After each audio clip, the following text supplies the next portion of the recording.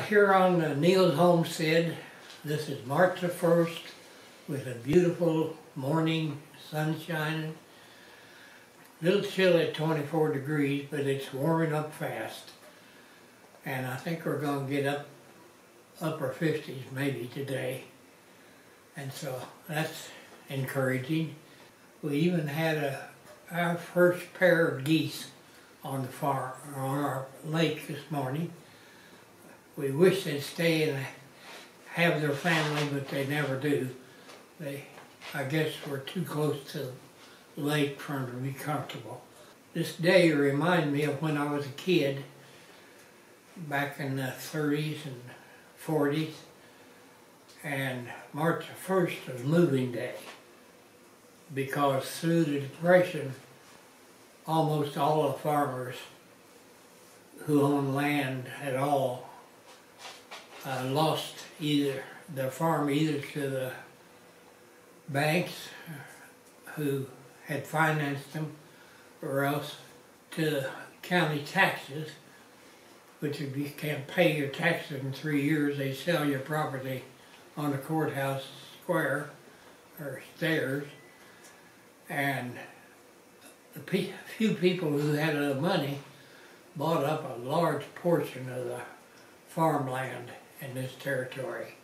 Of course, those people didn't want to farm themselves, so it turned out to be kind of a sharecropper situation.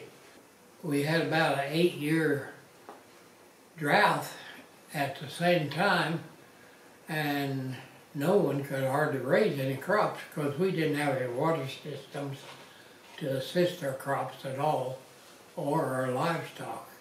You couldn't make any money on them, so the farmers were always looking for a different farm to sharecrop on, and owners was always looking for a different tenant because they wasn't making any money either on it, because you just could not raise a crop.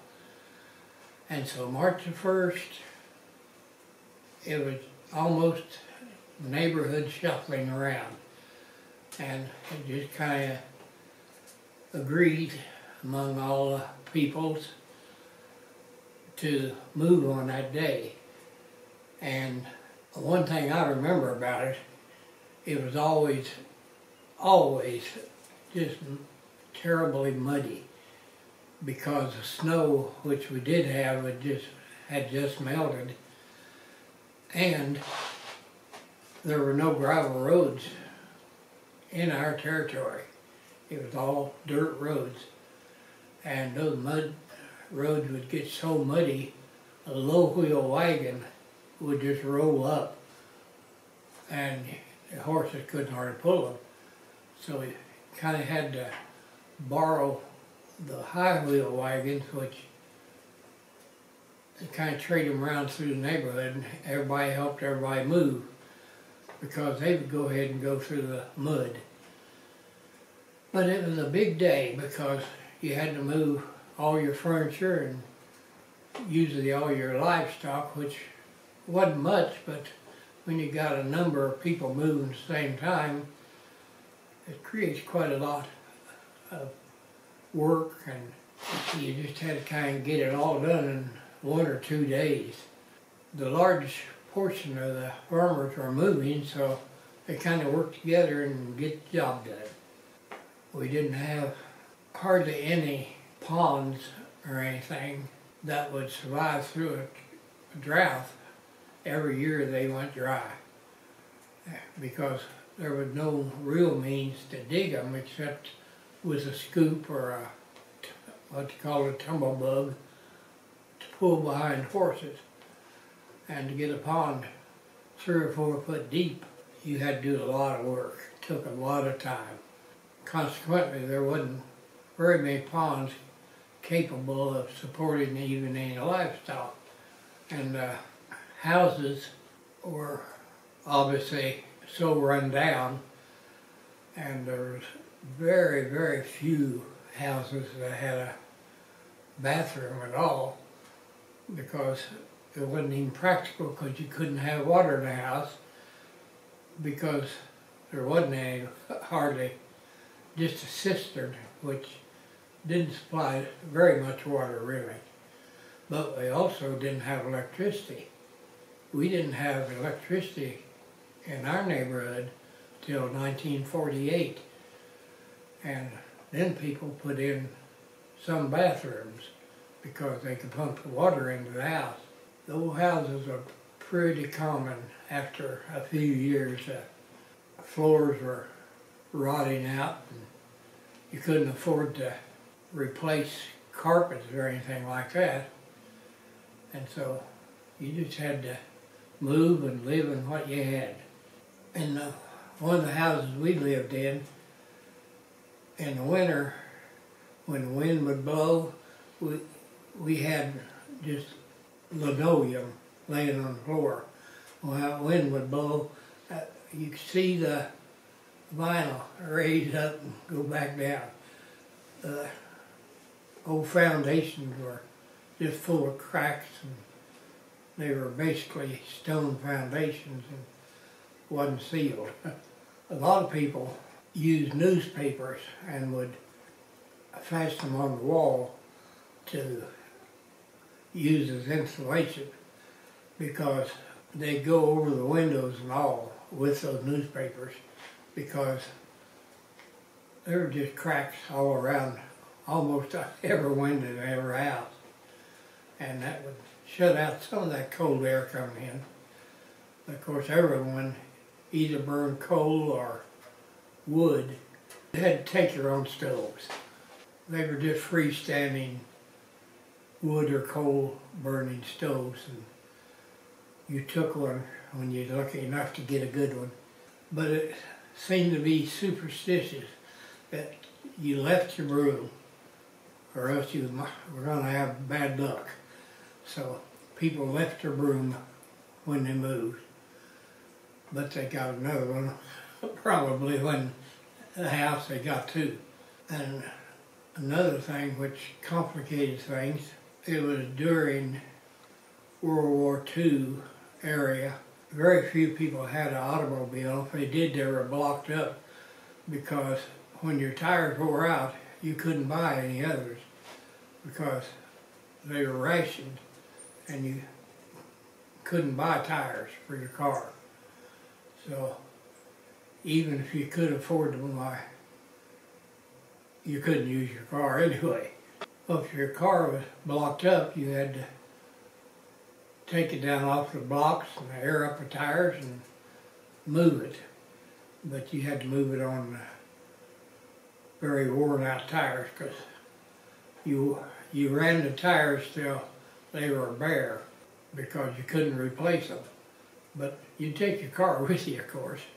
But very few people actually had a car at that time. Well, one reason, probably the main reason, you moved on March the 1st because you need to get moved and ready when the season warmed up enough to plant your crops, and you had to be ready to plant or else you'd be too late. It caused quite a stir in the neighborhoods at that time. Just getting moved around, getting your livestock moved, and being able to get fences up enough to hold them where you wanted them. The average person didn't have very much livestock. Those were very difficult times for people, but it seemed like they all kind of worked together a lot, and they tried and were pretty successful at being reasonably happy. Everyone was striving to do better, but through those probably 10-year period or maybe a little more, you just couldn't do better hardly because of the Depression, which you didn't have any money and there were no prospects of making any money. You couldn't even get a job hardly. If you did, it was 50 cents or less an hour. And so you didn't have much hopes on that. And no one even considered at all that the government was going to come and help you. Roosevelt did bring in a helping program. I can't think what it's called now, but they gave people very low paid jobs of public work, which helped a lot. But then again, if you were farming, you couldn't hardly go work on a regular job for a while during the planting or harvesting or tending to your crop at the same time. You about had to choose. Are you going to farm or are you going to work on the WPA? That's what it was. WPA jobs. You had to show up and work. Work in those days meant work because everything you did was by hand. But it was a great help. And it kind of got in a few years there to where after the war was over and machinery age came in, power machinery, it got you where you could eat. But a lot of people through that period of time actually were hungry. The rabbits and everything, squirrels, they got eat. But fortunately there was a lot of rabbits and a lot of squirrels at that time. And so that was a real blessing. People today don't realize what blessings they have with make their life so much easier than what it was 100 years ago or 80 years ago even. But we are truly blessed to have water, bathrooms, automobiles, and enough money to support all of it. People still get themselves in a real bind because they buy so much stuff they don't need that they can't hardly pay for what they do need. But that's the learning process, I guess. And we may learn that in the next few years.